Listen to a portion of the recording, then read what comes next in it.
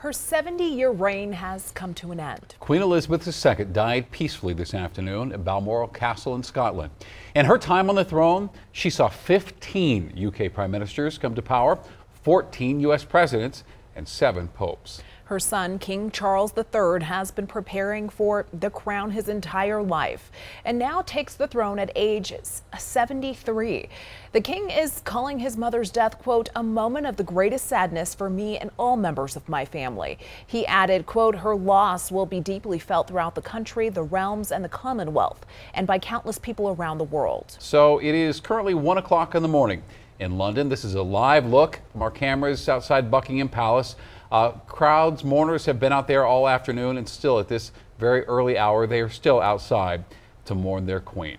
And tonight we are going deeper on what's next for the new King of England and how local lawmakers and Coloradans are reacting to this news. Denver 7's Patrick Perez begins our coverage tonight and joins us live in Denver off South Broadway.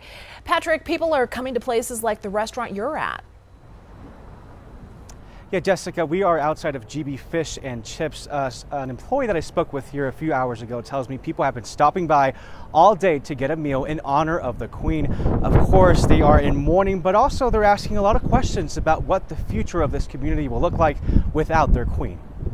As people in the UK and around the world mourn Queen Elizabeth II, those far from home in Colorado are also grieving in their own ways. When I heard, I felt I was prepared for it. But you're never really prepared for death, any kind of death, even if someone's been ill for a long time. Sylvia Lamb left London for Denver about 5 years ago, but the news of the Queen's death is just as impactful today as it would have been then. This is the end of an era. I've only known the Queen.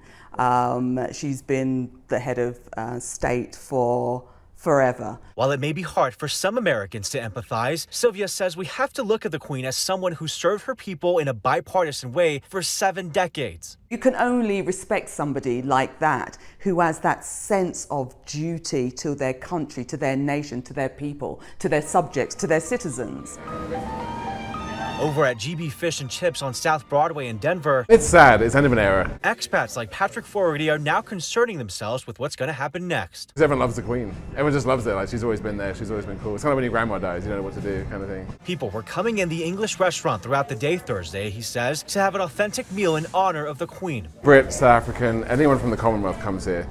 Jamaican, like New Zealand, Australian, everyone comes here to buy meat pies, sausage rolls. And while there's division across the pond, just as there is here, people like Sylvia hope in some way the Queen's death will bring them all together. I think the collective mourning, in a strange way, has come at the right time.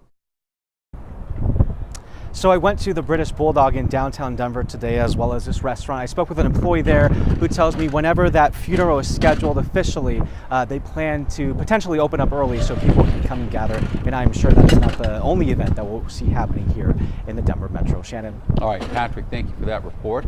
The Queen, the most widely traveled head of state in history. Now, she never visited Colorado. Now, Governor Polis also ordered flags lowered at half-staff, as the president has done, until the burial of the Queen. The governor also issued a statement on Twitter. Colorado celebrates and honors the life and memory of Her Royal Majesty. Prince Charles is now king, and it comes at a time when the ways in which we know the monarchy today will be challenged. This afternoon, I spoke with Professor Martin Rhodes from DU's Joseph Corbell School of International Studies, and he says the time will come where the royal family doesn't have as much celebrity status.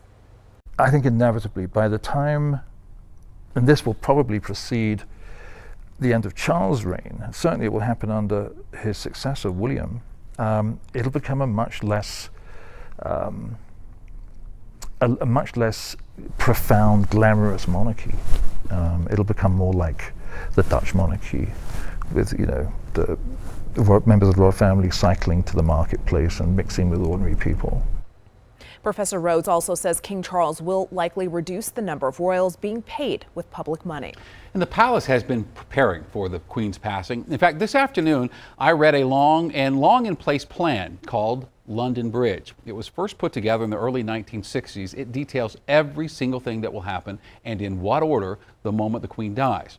So first, there's a cryptic phone call to the Prime Minister from the Queen's personal secretary on a secure line saying only London Bridge is down, alerting the Prime Minister of her death.